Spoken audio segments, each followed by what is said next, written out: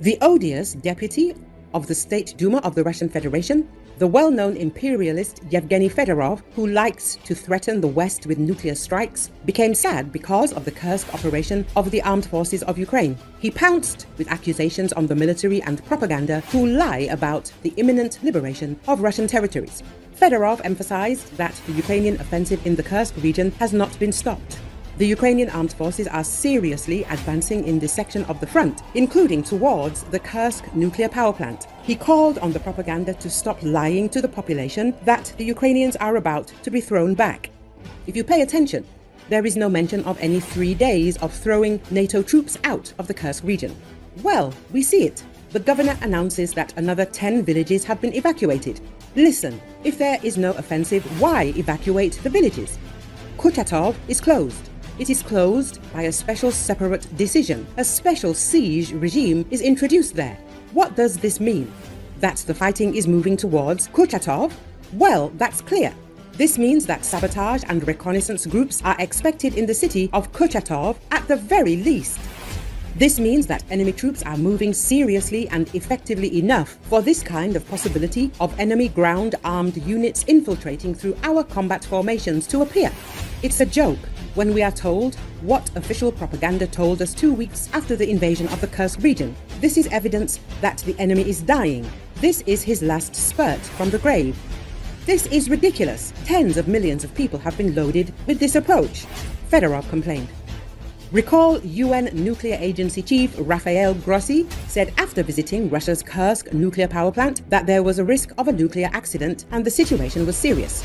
The danger or possibility of a nuclear accident has emerged near here, Grossi told reporters, referring to the fact that fighting is taking place in the surrounding Kursk region.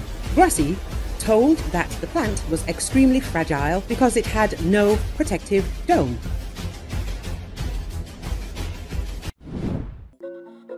A fire at the Kavkaz oil and petroleum storage facility just outside Proltarsk, a town in Russia's Rostov Oblast, was finally extinguished on September 2, the state-run media outlet TASS said, citing emergency services. After the Russians carried out a full-scale invasion of Ukraine, the Russian Federation has repeatedly complained about strikes on various objects that help the aggressor state carry out aggression against Ukrainians. In particular, on August 18, as a result of a drone attack in Proltarsk, a fire broke out at an oil depot, and it could not be extinguished. On the 23rd, the facility was attacked again by drones. The enemies were able to extinguish the fire in Proltarsk only in early September.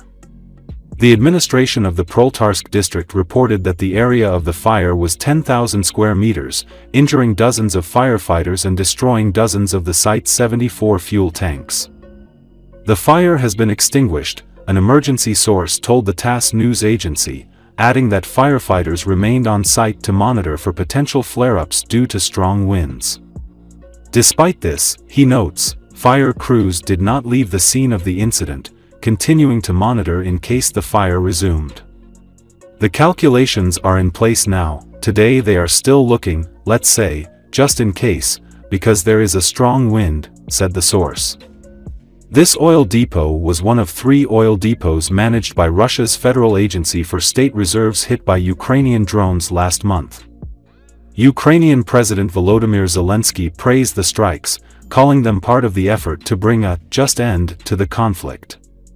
Since Moscow launched its full-scale invasion in 2022, Kyiv has repeatedly targeted Russian oil and gas facilities, describing the attacks as fair retaliation for Russia's strikes on Ukraine's energy infrastructure.